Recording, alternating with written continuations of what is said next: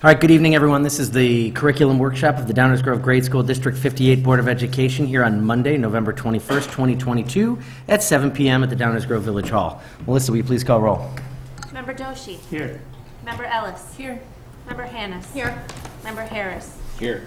Member Olczyk. Here. Member Weiner is absent, and Member Hughes. Here. There will be an extended public comment following the workshop presentation. We ask anyone interested in making a comment during this time to please fill out a card and turn it in at this time so that we may adhere to our 30-minute time frame and give everyone a fair opportunity to speak. All right, we're just going to go right into the curriculum workshop, so welcome, Justin. Thanks very much. Good evening, everyone. Tonight we have two topics on the agenda. The first topic is equity in District 58. We're going to talk through the why we have this conversation, the state and local data, and some potential next steps based on all of that.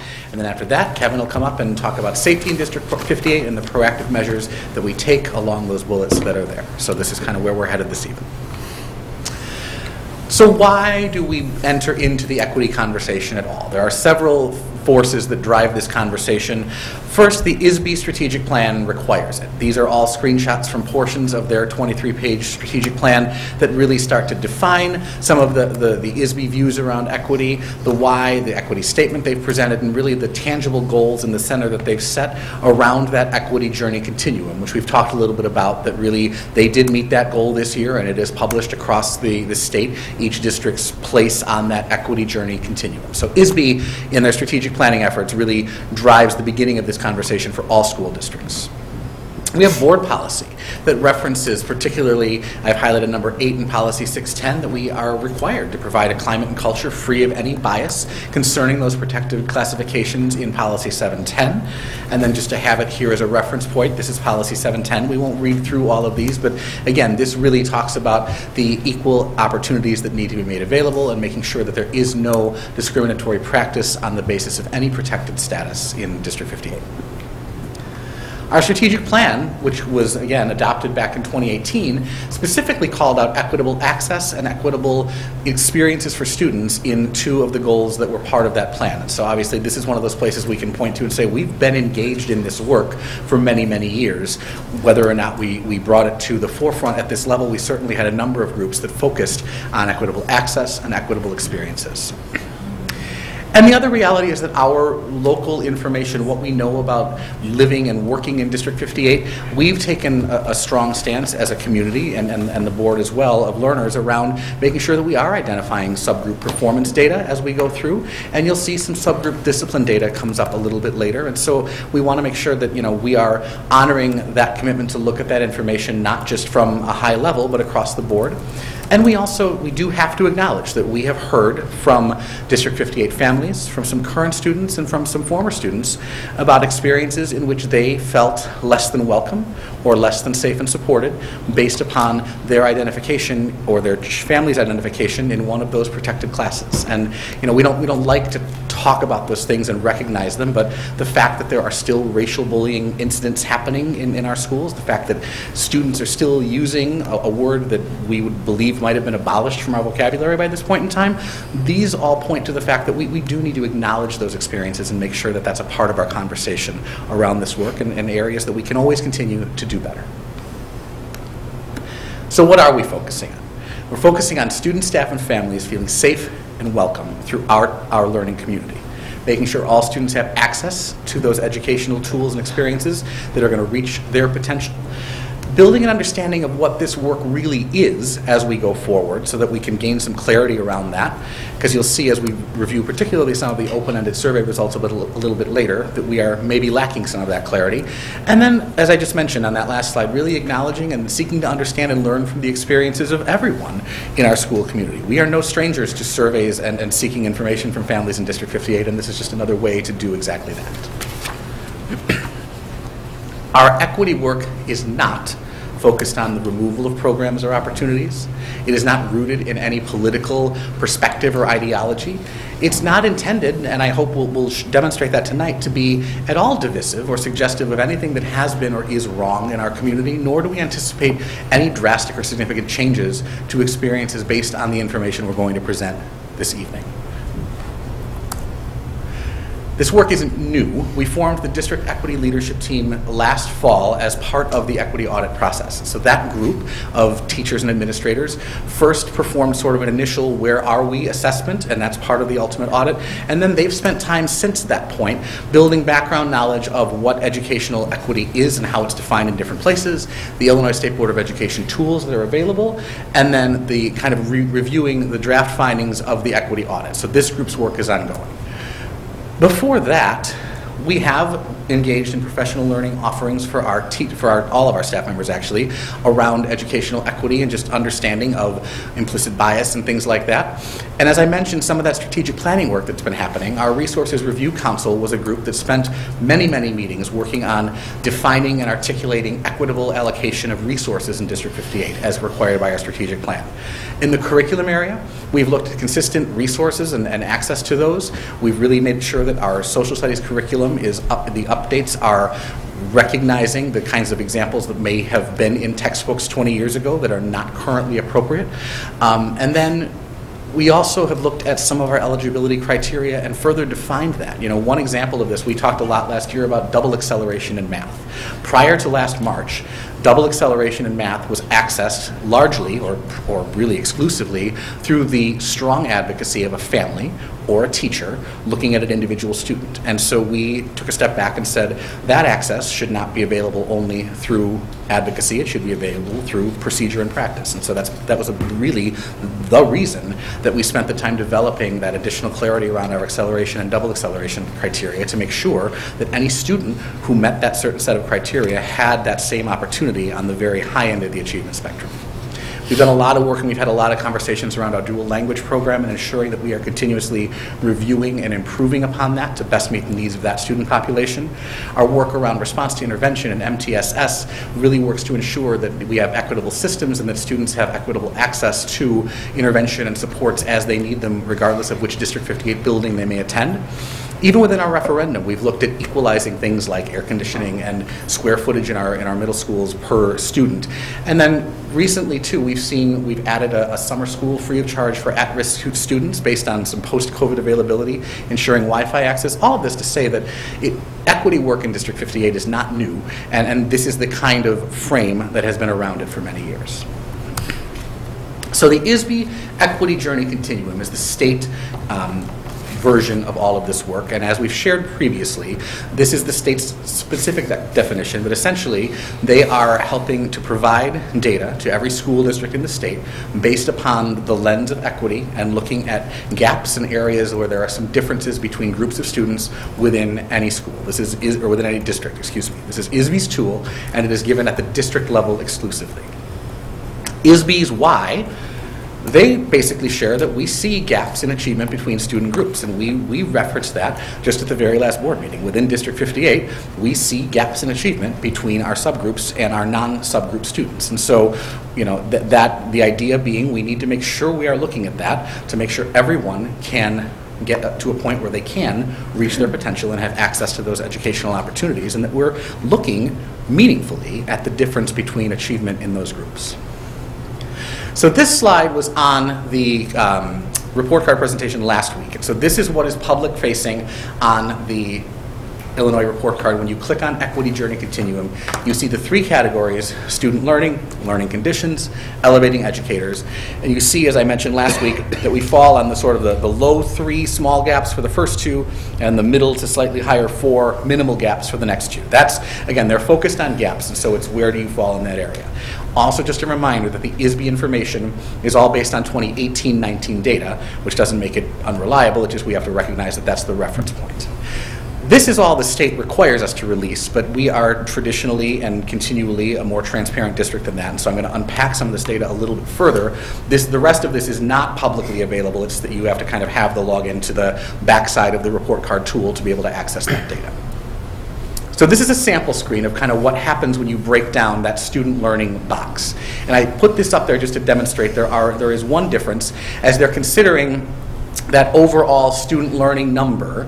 The things that are about performance are weighted at 45%. The things that are about access are weighted at 55%. So that's just another kind of recognition of where the state is placing some value. This slide is our actual data when you roll that down. So the very top column, or excuse me, the very top row across is the overall student learning number. So it's 3.07, which corresponds to that dot that we saw on the public-facing screen. This now breaks down all of the things that play into that. So kids' readiness, state assessments, English learner progress to proficiency, 8th graders passing Algebra 1. We don't have graduation rate or advanced academic programs because those are high school metrics, and then 8th graders enrolled in Algebra 1. And so as you look at this, you know, we're pretty consistently under that 3.07. The kids' readiness is obviously an outlier, and so the kids' assessment, just as a reminder, is given to all kindergarten students, and it must be given, all of the assessing is done by the 40th day of school, and all the data must be entered within the week after that. So essentially, the kids' readiness assessment has a lot to do with how students enter our system. Yes, many of them are in our preschool, but many of them are in other preschool programs or have no preschool programs, and so there are some gaps, that means, between demographic groups in that program. And so certainly that's an area that we will continue to take a look at, but it also is one of the areas over which we as a system have the very least control, because these students have only been in our system for no more than 40 days at the time of these assessments.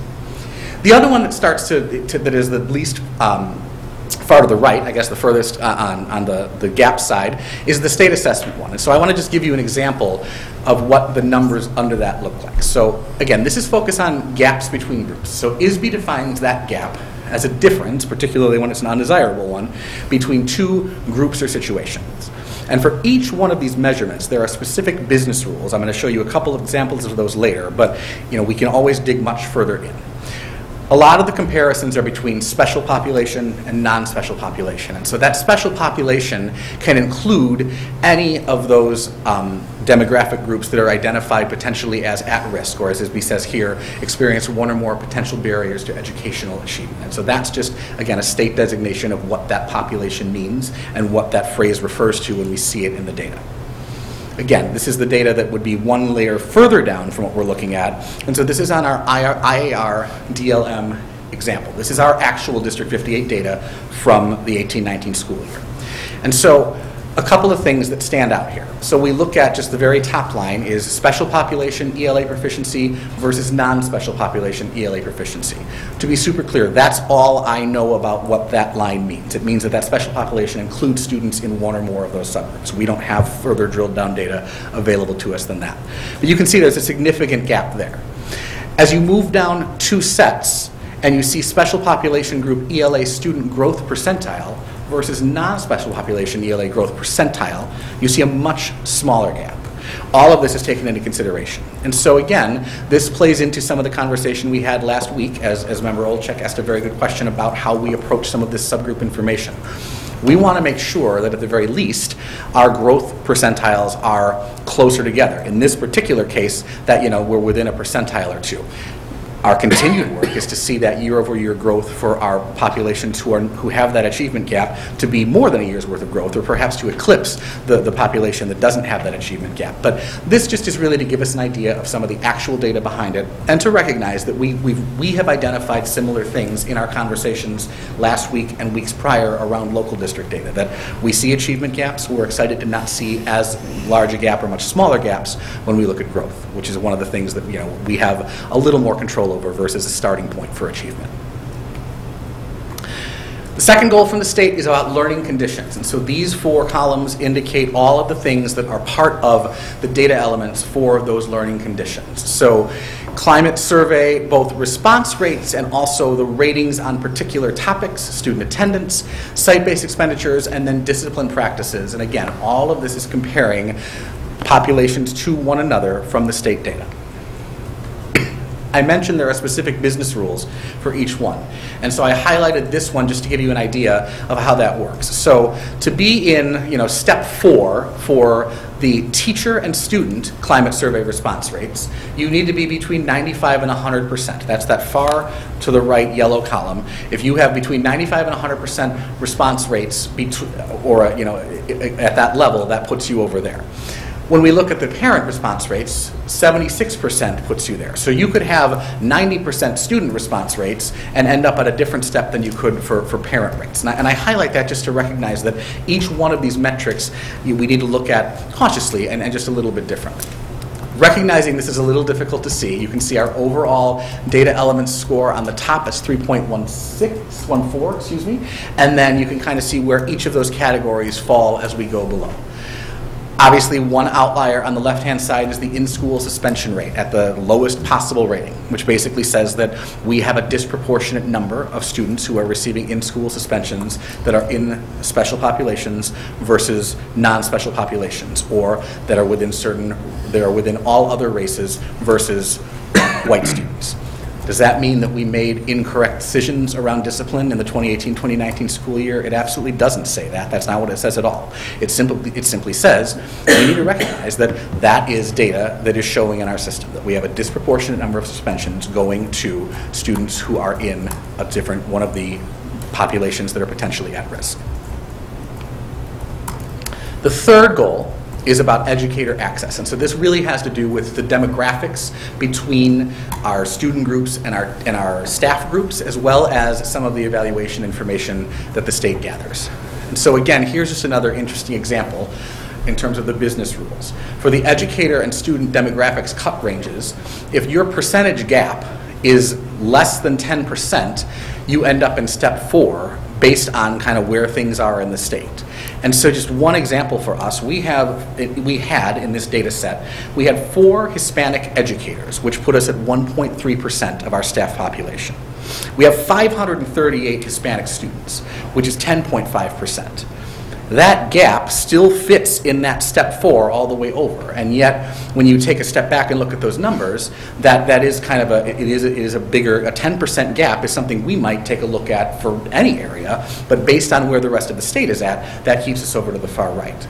That's one that has a little bit of contrast between the state information and some of the findings of the equity audit, just based on looking at the same data from 2 different perspectives.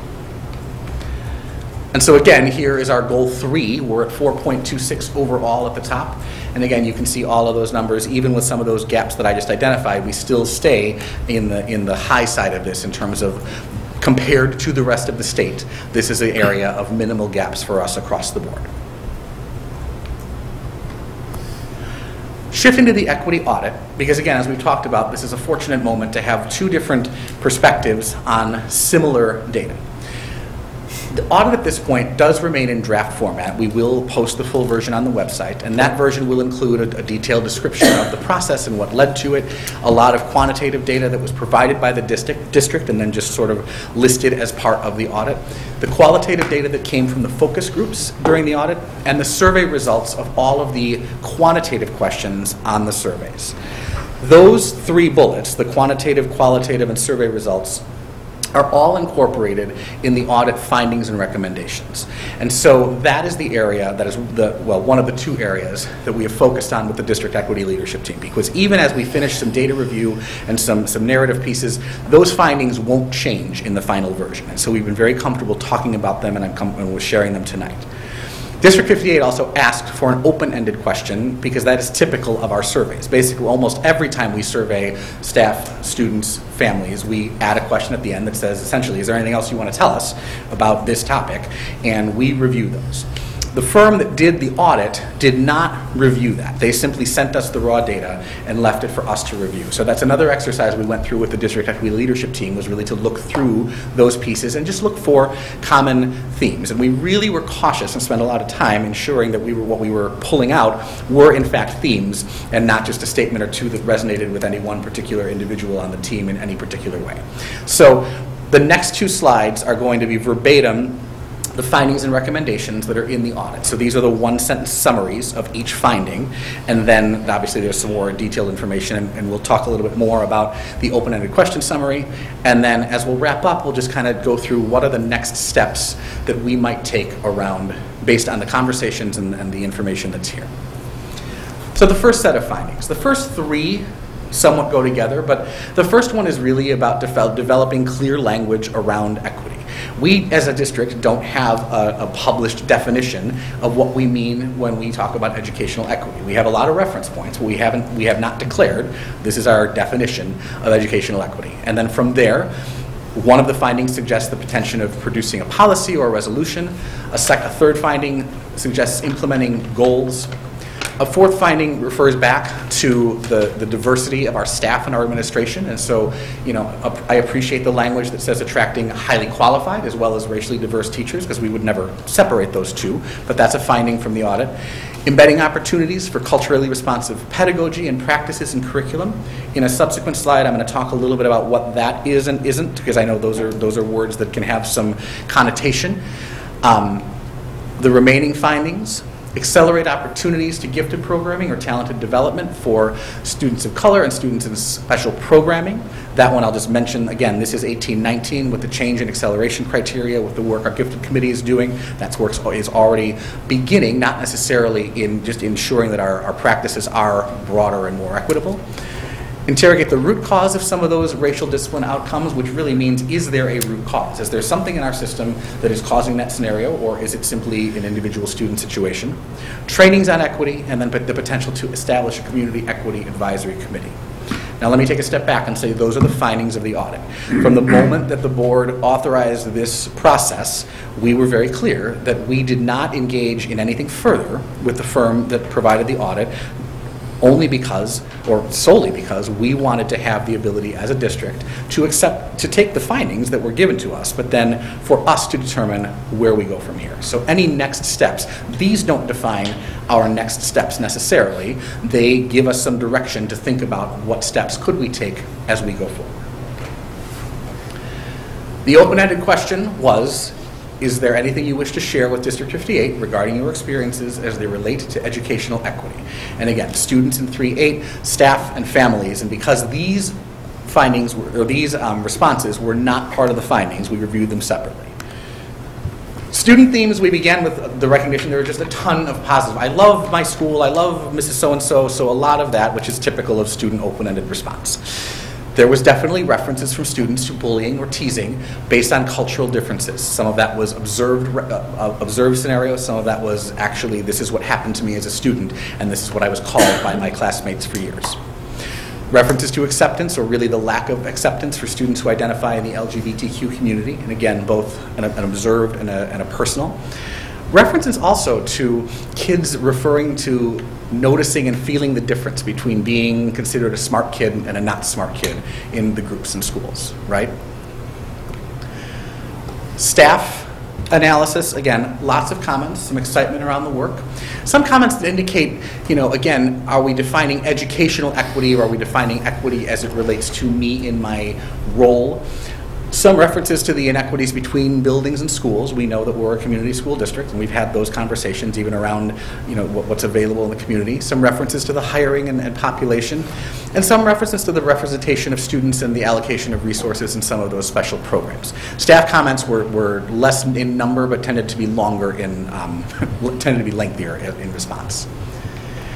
And then finally, our families. A lot of themes around making sure that students have their needs met and access to the resources to do so on all ends of the achievement and growth spectrum. References to inconsistencies between buildings at the community level, PTA volunteerism involvement. Some families seeking more understanding around equity work, or straight out stating that they were not in favor of this work and didn't believe it was the role of our district to engage. Some families incredibly supportive of the work and looking for what our next steps were going to be and encouraging follow-up on information. References to concerns about things being taken away in the interest of equity. Some references to the focus on emphasizing specific holidays throughout our school. And really, I think the biggest theme we took away, frankly, from all three sets of the open-ended questions is the need for further clarification on both equity versus equality, and again, just what are we talking about? All of this information was gathered almost a year ago now, and so there just was not a lot of clarity on what do we mean by all of this. And so that's really where our next steps begin. The first step is we've got to come up with what we mean in District 58 when we are talking about educational equity, so that whether it meets every need that you have as a stakeholder, or whether it still doesn't align with your values as a stakeholder, at least we know we're talking about the same thing. And so excuse excuse me, the leadership team had a chance to begin looking at some of those statements from ISBE, and we really feel like the state is giving us some pretty clear direction on what their lens is for equity and what their definition is. We take our learning standards from the state, we take all of that, you know, from ISBE, and so that really is a good place to start for us. And so I don't anticipate that we are going to create a District 58 equity definition that is a complete outlier from what's happening. I really think we're going to take a look at the state language and potentially present that as a possibility so we can just say, this is where we're at. Not necessarily to the board policy or procedure level, but really just getting together with that, because then the next kind of thing that the district equity leadership team really felt strongly about based on all of this feedback was getting everybody on the same page. So once we develop that definition, let's talk about it and engage in continued conversation around what it is and what it isn't, so we're all there. And those really are the only two tangible steps that we are recommending at this time. However, the district equity leadership team will continue to meet and analyze some of those other pieces that did start to come through thematically in the data. We simply haven't met enough to be able to say we should do X, Y, or Z on this. At this point, we want to say we want to look through this. And that's why I want to mention the culturally responsive and relevant teaching practices, because I think that is another one of those things that can be explained in several different ways. From our perspective, working on culturally responsive or culturally relevant teaching really has to do with making sure that examples that are in textbooks, that language that's being used is cognizant of the fact that students come to us from all different backgrounds, and part of it is wanting to make sure that kids see themselves reflected in the books that they're reading. Part of it is making sure that we don't have outdated things that would make all of us shiver. Our previous social studies curriculum in 5th grade, that's the American History unit, and so obviously there's going to be a section on slavery. The textbook used slavery to introduce the word dilemma, such as the slaves on the boat had a dilemma.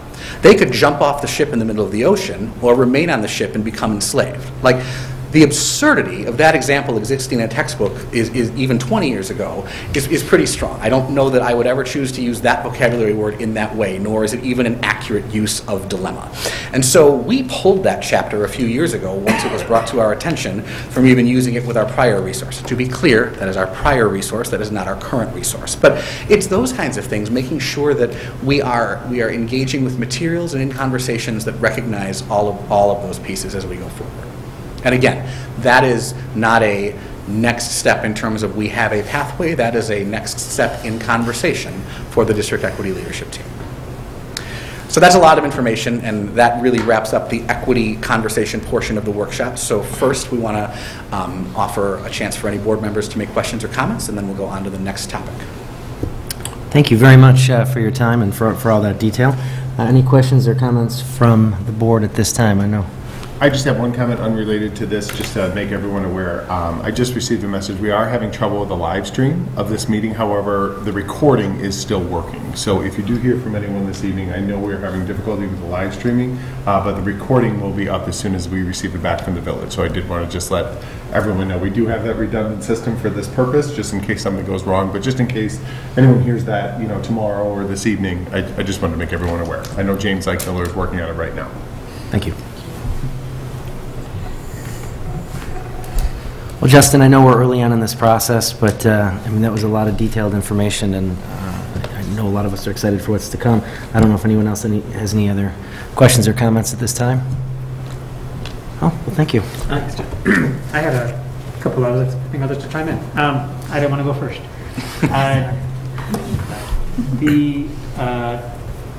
This is why I'm proud to be on this board. It's because we'll look at ourselves critically and celebrate the things that are working well and try to shore up areas that we are not, whether that's in our work for equity, for educational curriculum, for policies in our buildings, for safety procedures. I think it's important to take a critical eye, and as a school board, that's our primary role, is to make sure we hold ourselves accountable. We had the opportunity as a DLT this morning, or this afternoon, to start to get a preview from Kevin on what the strategic planning process will look like. So this is less of a question, more of a statement. I think that this is a very unique opportunity when a district is about to write their next strategic plan, which is what we will soon be embarking on potentially. and it's an opportunity to have more diverse voices at the table. And so I know Kevin's already talked about, and spoiler alert, not to steal all your thunder, but Kevin's talked about bringing in community groups and bringing in different groups of individuals to inform where does the district go next. And I saw in the slides you mentioned a student equity group, right? An advisory board per se, I'm guessing. And so in that world, I'd love to make sure that that group of individuals or that group of families is a part of the strategic planning process to make sure they're informing it.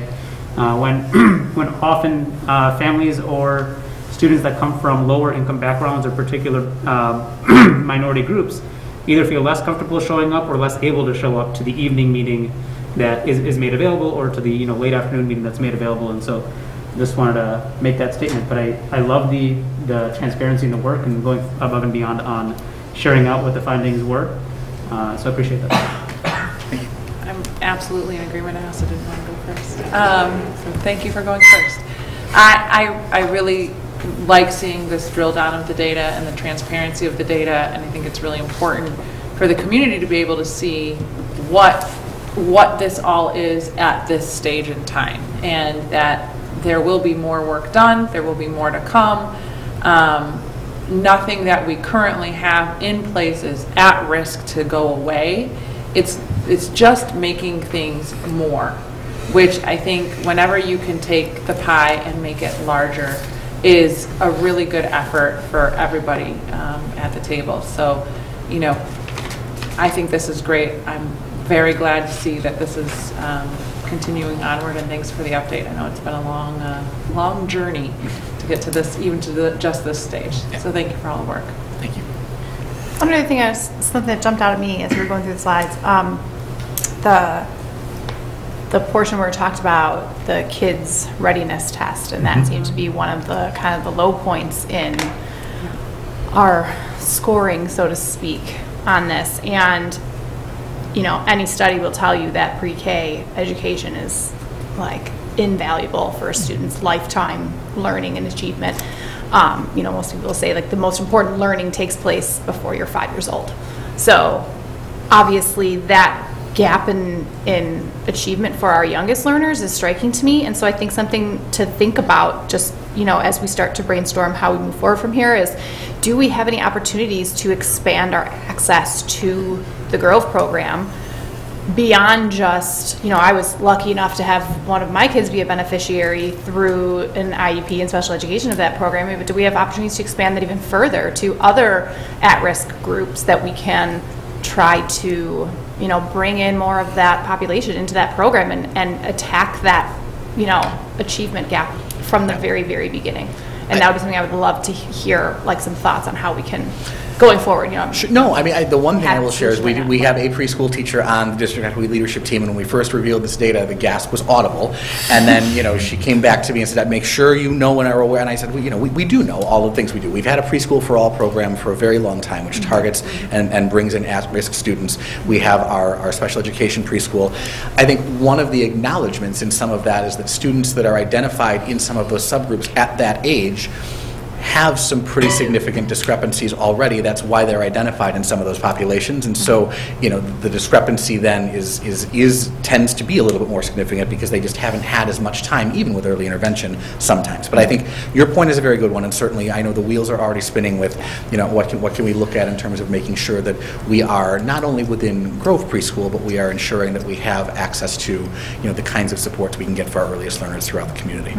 And even the idea, like the aspect of it, like we have, the Preschool for All program that kind of opens it up to some of those at-risk categories, but does everybody know about that? Is everybody aware? Are we doing everything we can to make that known to everyone within those different at-risk communities and groups and things, that this is a program that's out there for you?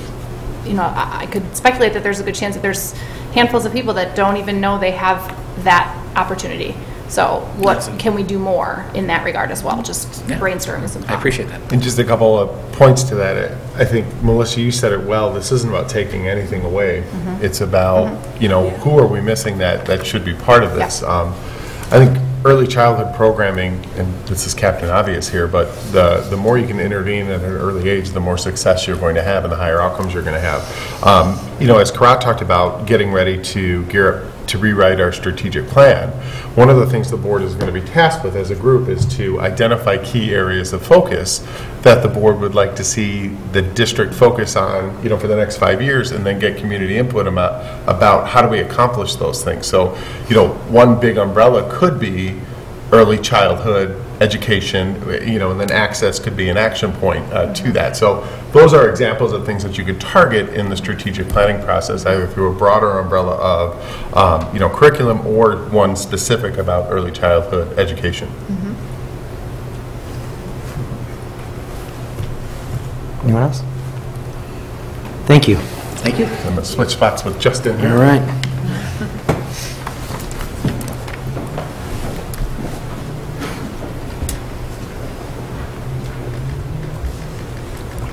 I just get nervous coming down here after COVID-19. That's when I used to come down here. I can assure everyone I'm not talking about COVID. Before I start talking about our current safety responses, I do want to thank Justin. Justin, you do such a nice job with the presentations, but just the amount of data and the work here. Justin and the teams that have worked on this have done a really good job, and we appreciate the thoroughness, so thank you very much. I'm here tonight to talk about current safety response structures in the district. It's been a while since we've had this conversation publicly. Now, of course, there are certain things that we're not going to share publicly. In fact, the Open Meetings Act allows the Board of Education to go into closed session to talk about certain aspects of building security. That's not what we're talking about today. What we're talking about is our more general practices, so the public is aware of everything that we do. In the referendum that we just passed, safety was a big piece of it, but it was one aspect of the district's safety overall programming, and so I want to spend some time tonight just talking briefly about the other things that we have in place so the board is aware, our community is aware, and so we can continue to get better at this. So the first thing I want to talk to you about is every year we have an emergency management committee. This committee meets annually to strengthen our protocols for crisis response. This includes all local first responders. We are very fortunate that all of our schools are located in Downers Grove. Even though we serve Woodridge, we serve Oak Brook, we serve Lisle, we serve Lombard, we serve Westmont, all of our schools are in Downers Grove. That means we work with one fire department. We work with one police department. We work with one emergency management response team. So that is very helpful because we can be very consistent. You couple that with Downers Grove 99 also having both of their schools in Downers Grove. So now we've got an opportunity to also work with high school district and the police and the fire all together, which is tremendously helpful when you're doing this work and not having to go across multiple municipalities. So the other thing I want to give a shout out to our first responders in Downers Grove. Not only do they, come right away whenever there's an issue at the school, they're really there at the ground level helping us plan, be our critical friend, and really we are blessed here in District 58 to work with the Downers Grove Police Department, the Downers Grove Fire Department, and then the Emergency Management Response, and then of course the Village of Downers Grove. Just us being in this building is a great example of our collaboration with the Village. We also have something called a district threat assessment team. Now, if you picture these, they're like a Venn diagram. So you've got your safety team or your emergency management committee that talks about how are we going to respond to fire, and we do fire drills, or overall, lockdown drills, and these bigger type of drills. The district threat assessment team also cover those areas, but they're talking about responding to a specific incident with a student and or a staff member or a community member. So they're similar, but they're different. This team's dedicated, though, primarily to be proactive and to talk about, hey, if we see something like this with a student or a staff member, how would we respond? What would we do? I want to thank Jessica Stewart. She leads this work. She co-leads it with me, and she's a great partner in this area. Not only do we have a district threat assessment team, but now each building this school year, we are developing school threat assessment teams, or STATs that we call them. So when you do have specific situations at a school, we can review those and we can also plan proactively for those. And then of course we have the Crisis Prevention Institute training, or CPI, which helps us deal with students in crisis. We have 3 certified district trainers, so now all of our staff members that may find themselves in a situation where they have to de-escalate a student, that is available to all of our staff should they find that. Jessica leads up that work, and we've got some great certified district trainers in this area as well. Moving forward post-referendum, one of the big things on the referendum was our secured entrances and just having a visible sign of safety when you walk into that school, and quite frankly not allowing a lot of people to walk into the school with a physical barrier like a secured entrance. So we are very excited about getting those. I've made it clear to our architect and our construction management that that is one of the things we want to see planned for first in the referendum, because it is a safety issue and we want to see that done as quickly as possible. But there are many other things beyond just a structure that we also want to start doing in District 58. So we want to work on enhanced screening of visitors when you come into our building, which is quite common when you go to other school districts. We also want to continue our staff and student crisis training, and then educating students further on acceptable language in schools or acceptable statements. So I obviously talked about secured entrances, what that looks like. So in the coming months, the design work will begin, and then we will be also developing a timeline of completion. So the board can expect that, on the other side of winter break. Hopefully by February, we can have that to you, and then you can start to see a timeline for not only this project, but other projects. Also, we want to move forward, and this is one of those things this school year that we'd like to move forward with. You don't need a secured entrance to move forward with something called a Raptor system. A Raptor system is basically a visitor management system that enhances school security by reading a driver's license. And so when you read that driver's license, you're going to get some information right away about whether or not that person should be allowed in a school, depending on what a background check picks up. It does not pick up everything, but it certainly is much more secure and much more advanced than simply asking someone to sign in, and if they're aware of our visitors policy, which is where we're at right now. Do I wish that we never would have to do things like this in a school? Absolutely. However, in 2022, this is our reality, and it's a reality that we have to be proactive about. It is pretty common practice when you go to any public school system, including our high schools. You give your driver's license, they scan it, and a picture sticker is printed with your face on it, and it will say visitor, so everyone knows that you were there. Now, I do want to talk about, this would be what we would use the overwhelming majority of the time. However, there are certain instances where you can't do this every single time when someone walks into a school. So for instance, if we're having a holiday celebration and everyone is going to the gym, in those situations, we proactively plan how we prevent people from going to other areas of the building if you don't have the ability to screen 300 people when they're walking in.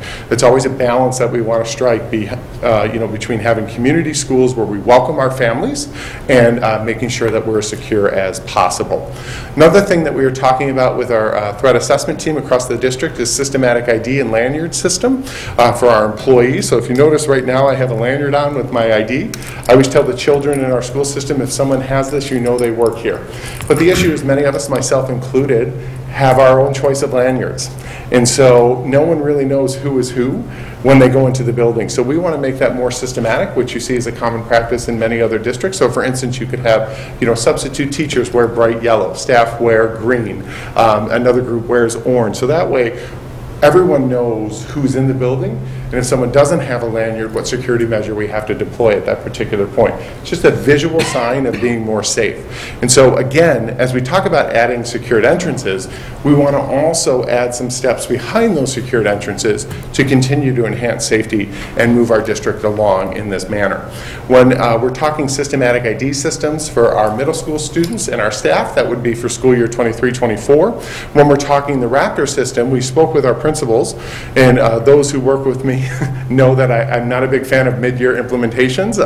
It can often go awry. However, this is one of those that we believe strongly we can accomplish mid-year and something that we should do. So on the other side of winter break, we're going to be talking about implementing this system and communicating that with Megan, to our families so they know what to expect when they come in. We're also working on subsequent years being able, as parents, to give your information to the office during the registration process or prior to the start of the school year, so you could be pre-screened, so you wouldn't be, have to go through that every time that you come into the building. I have that right now at my children's school. Once I've shown my license, I don't have to do it again until the following school year. So The other thing that we want to spend some time about is, in the event of a crisis or an intruder in our schools, how can we be the most prepared in our school district? How can we align with best practice? So let's talk about our current model. It is a far cry from what schools were trained in post-Columbine. Post-Columbine, we were trained in what we call a traditional lockdown system, where you lock the school down and then everyone hides in the corner and you do your best to be quiet and you stay out of the way. We know from tragedies that that is not the best system. The police don't recommend that system, and we haven't used that system for a long time in District 58. Instead, we embrace something called run, hide, defend.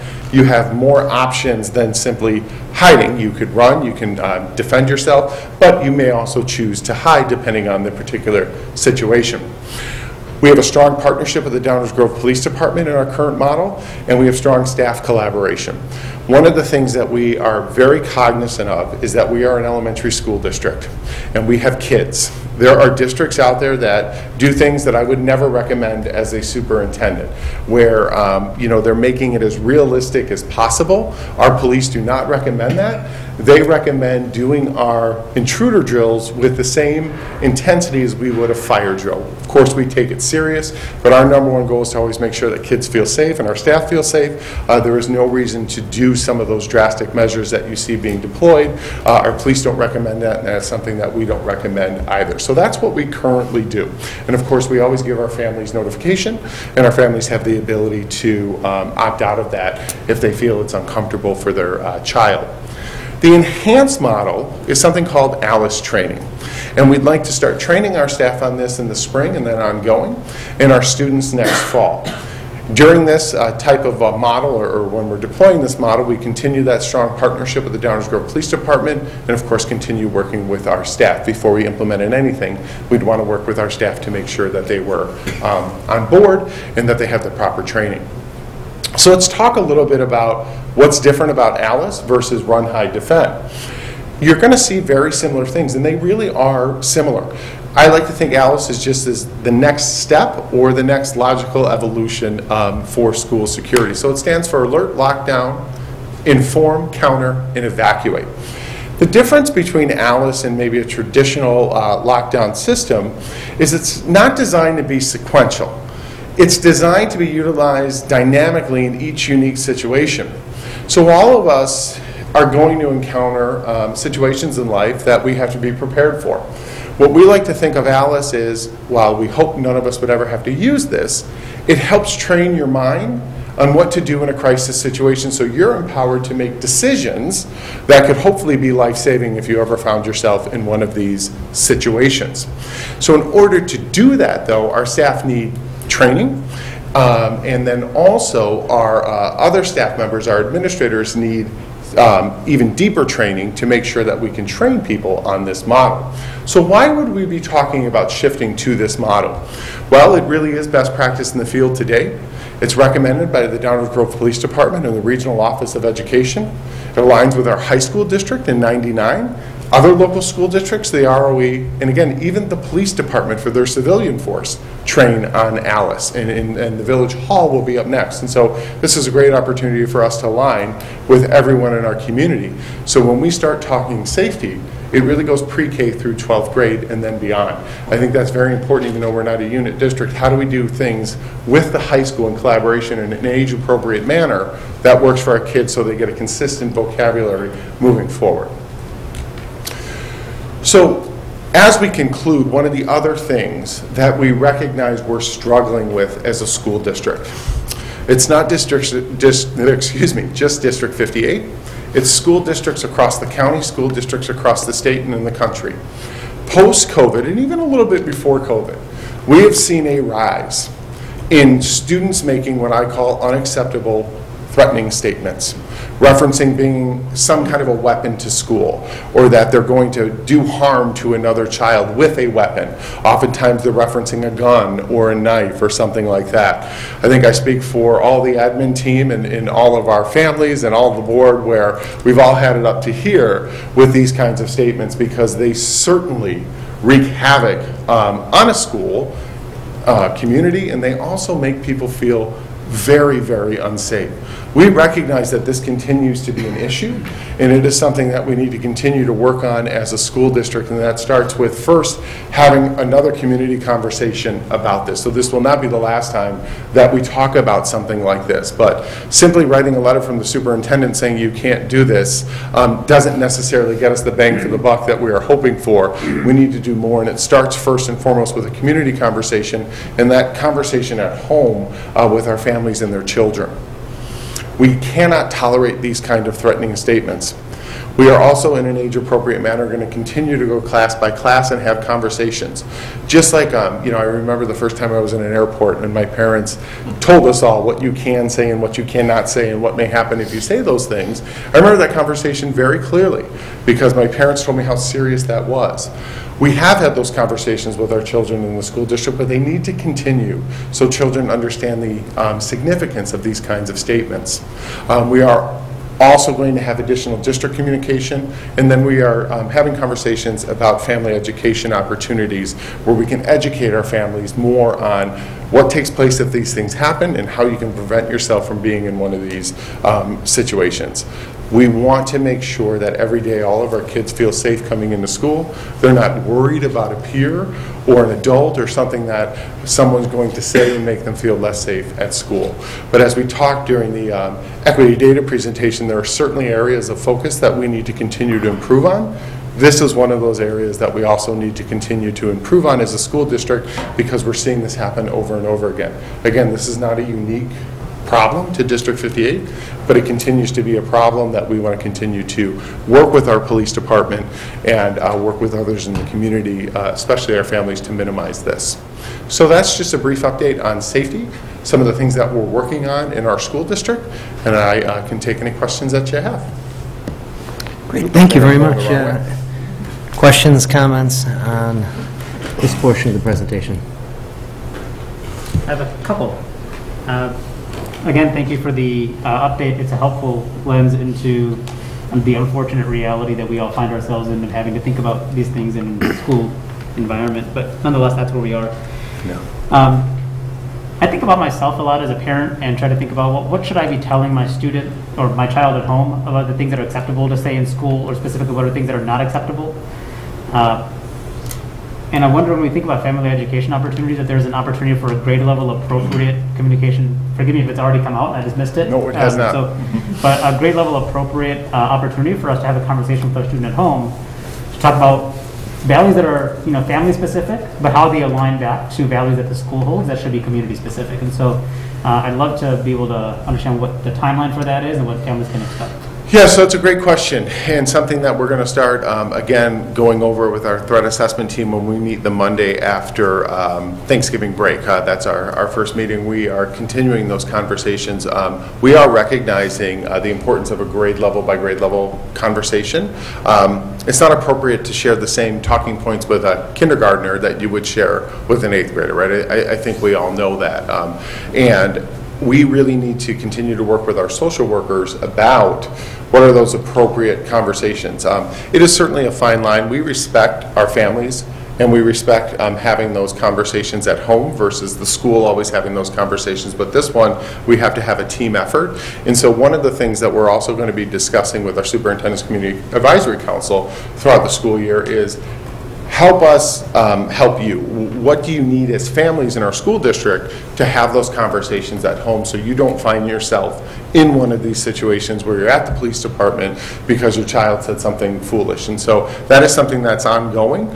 Again, as we've had a couple of these situations happen this year, the proactive measures that we have in place are working for most, but they're not working for all. And so we are looking to do better, and we like that suggestion, and so that's something the threat assessment team's working on.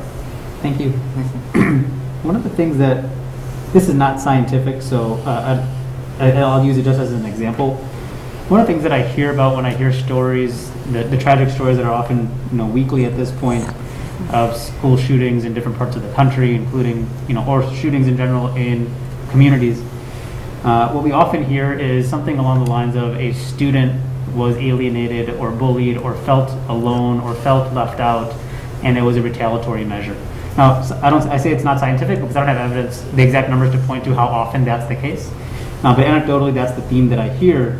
And so I wonder, it's maybe a two-part question. One, how do we take the themes that we hear from the national crisis that we're facing to understand what are the proactive measures besides the things that we are naming here, right? The safety procedures and all the things here. I imagine these are part of it. I'm wondering if there's anything else. And then two, particularly around student relationships and whether students feel bullied, are there proactive measures that we can take as a school community to identify who those students might be? Students that don't have a relationship with any adult in the building where they can confide in if they need support from something that's happening at home or otherwise. And so thinking about those opportunities that we may not be able to do, or we may not have listed on there as individual student intervention. Yeah, I think there's three things that we're looking at more and more as a school district. The first thing is there are some common traits. So, from my training that I've gone through with students who commit acts of violence in school, you often do hear they were bullied. Oftentimes they may be bullying others as well, but you certainly hear that they are bullying. Taking bullying very seriously and making sure that all of our administrators, all of our staff members are aware of that policy and not dismissing, oh, boys will be boys or those things happen. We need to nip that right in the bud, because when students feel bullied, they become isolated. The other two traits that we know is if you don't have any connections to your peers or a trusted adult in the school, that is another characteristic. And then what are you involved in at the school? So if we see a child who is experiencing bullying, they don't really have any peer connections, and they're not involved in things in schools, those are immediate red flags for the school district to get involved in. And so, it starts like simple examples at the middle school level. Our counselors do a really good job with this in District 58 by looking for students who might fit that profile, and how do we get them involved in things? How do we address that bullying? As Justin shared earlier, when we talk about equity, that's a controversial term and it often gets politicized, but there are some things that we've heard in that equity audit about being bullied for various reasons. Like, those are the things that we need to continue to dive deeper into. I do understand that kids are going to say things that are unfortunate, but how do we minimize that, and how do we really treat that super serious and super swiftly so we don't find ourselves in these types of situations? So looking at that isolated individual and bringing them back and finding connections for them is very, very important. And that really starts with talking with our teachers, talking with our families, middle school level, making sure our counselors are involved so we get kids involved and we're able to make connections with them. And on that note, I think another good area to maybe work on, if it's not already been worked on or being worked on, is family self-identification of what they're seeing, right? So oftentimes if you collaborate school to home, that can give a child better support overall in life, and if a family can self-identify to a school, we need some help, we need some collaboration. What can we do in the school that will help extend what we're trying to do in the home? I know that our staff is really committed to these kids, so I can't imagine that if a family identifies. I've seen so many communications that have gone back and forth between families and administration and families and staff that have been incredibly supportive. So letting folks know, families know in the community, that there exists this opportunity for you as an adult to come to the school and say, I don't know what to do. Yeah. I couldn't agree with you more. Yeah. I think two things that resonated with what you said. I'm so proud of the work we've done with Safe to Help. And that's not even a year old in our school district. I'm looking over at our team over here. Whenever someone does a Safe to Help, we immediately get contacted. We also have online software to monitor any troubling trends if a student is on one of our district devices. I can't tell you how many times we've prevented things from happening because of our online software programs or because of Safe to Help. We're very proud of that. But the school can only do so much, right? So much takes place outside of school, and we will do our very best to get involved. But one piece of advice, and I am far from a perfect parent, I want to preface this, but just not allowing your kids to go on their devices unchecked or unfiltered, because that is where a lot of the activity takes place online. And kids can get lost on their devices for 4, 5, 6 hours at a time, and you may forget about them for a moment, but that's when they need us the most. We are giving kids, as young as 4th grade, even younger sometimes, these phones, these very powerful devices that can, in fact, become very isolating for kids, because they become addicted to those, like many of us as adults are, and it's something that we have to continue to take very seriously. We've been talking, today at District Leadership Team about parent education, and these are things that we really want to emphasize around having these good quality conversations. So I agree with you. Anyone else? Just to kind of piggyback on that for a second, a couple of years ago, we ran a campaign. Member Weiner was very active in it, in bringing people to talk about social media into the district. And I think any opportunity that we can find to educate families on things like social media, and even on things like streaming services like YouTube, and then just device management in general. I was having a conversation with a couple parents on what I do to kind of control access on devices and control time, and it's amazing how many people have no idea. Not everyone's tech savvy, so they buy a device because they know their kids need it, and they hand it to them, and then they really have no sort of visual on what's happening there. And sometimes when you go online, things can start out innocent and get really weird really, really quick. And I think that people are surprised by that. They're like, well, I put in that they were 11, so in the Google constraints, and I had no idea that it would pivot off into something. They just kept going to the next recommended. So I think that there's probably opportunities that we can do for that. I think we all recognize bullying is a problem in general, but I think the word that got hit on a couple of times today was isolating. Isolated, right? If you're bullied or you're whatever, but you have a team that you go back to, and you have a core group of friends, and you have some, the peers that you have, it's a lot easier to navigate that, even though we want to still nip that in the bud. So we just got to find ways to make sure that we're finding opportunities and helping parents find opportunities for their children to find peers that they can get along with, find something to be involved in and be active in, because even if you have a device and they're like, oh, well, they're chatting with their friends, that can be very isolating.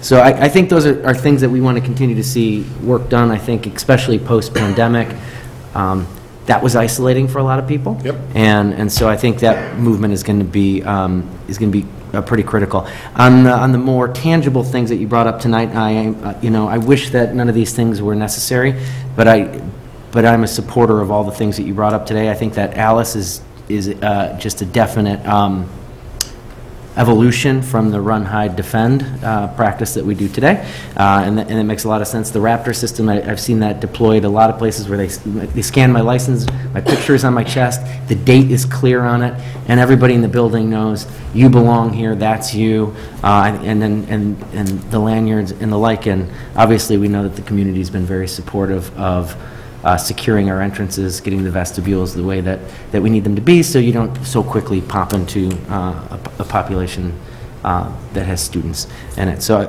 I just wanted to, since we just kind of breezed over that, I just want to take an opportunity and say the recommendations that you're making here tonight, I am in support of all those, and I know that they're highly recommended by the police departments and stuff as well. So yeah, those recommendations are coming again from the emergency management safety team, and then also as we talk with our threat assessment team from a district level. I want to assure our staff who are listening tonight, this will not be a light switch change on either. Everyone will have the proper certifications, everyone will have the proper training, and we will make sure before we implement this that everyone will have plenty of notification. One of the things I committed to the community as we went around and provided factual information at open houses about enhanced safety was that it does not stop with secured entrances.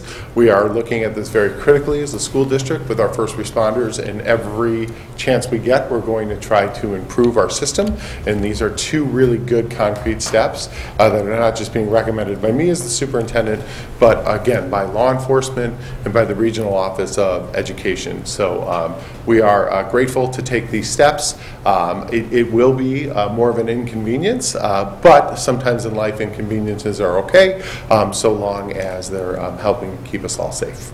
So I thank the board for letting us come up here and talk about this. Again, There are going to be times where we talk about security measures in closed session because we're talking very specific details, but out here, this was general enough where we're able to do this in a public forum tonight. And we just got to make sure on the, like the Raptor system, that we are very clear to parents in advance, because I could easily see a lot of moms walking over and leaving their purse at home because they're just going, you know, a couple blocks away, or whatever it might be, and then they don't, now they get there, they don't have a license. So yeah, the more we can be proactive when that switchover happens, so that people can either do that in advance, or they know they have their driver's license and that kind of stuff. Because I think most of the time people have it on them, but, you know, I could easily see, like, you know, I live so close to the school, my wife just running across the street to go in there and going, I don't want to carry bags with me, right? You know, so it's one of those things that we want to make sure that we're pretty clear on, so we have a little less chaos when we switch over. Yeah, agreed. One of the things Megan and I have already been talking about is, you know, before you implement a change, and that's why I kind of said, you know, mid-year changes I'm not always the most wild about, just because you like to introduce it the year before and say, hey, this is coming, but this will be communicated not only through our district channels, but also through our principal newsletters and other avenues to make sure that our families understand when this change is going to take place. So we're going to begin working with our companies to get quotes that we would then bring back to the board for approval, and then we would start the process of training our staff and then informing the community of when a change was going to make, or be made, excuse me. Great, thank you. Okay, thank you. Okay, this brings us to public comment. The board is allotting 30-minute time frame tonight for an extended opportunity with the board and the community. Anyone wishing to address the board is asked to please state your name and school attendance area. Please limit your comment to 3 minutes so that everyone has a fair opportunity to speak.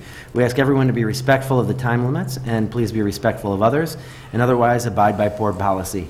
Are there any cards this evening?